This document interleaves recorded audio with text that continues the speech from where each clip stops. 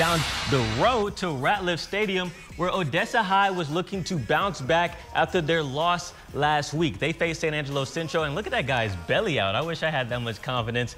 Diego Cervantes may have even more, though. He searched for a screen pass, wasn't there, so you know what that means. Go time, baby. He rolls out left, almost gets pushed out, but taps dances into the end zone for a quick 7 points. And it was 3 possessions that ended up in 3 touchdowns for the Broncos, as Javante Delse, he'll get in from 41 yards out, then he gives all the glory to God after that score. And Broncos up 14-7. That'll turn into 21, though, thanks to Adrian Madrid. He snags a pass over the middle, and nobody's going to catch him. Then he says, let's get it. Top of the morning, top of the morning, top of the morning. Odessa High will come out and actually looks like get back into the winning column today.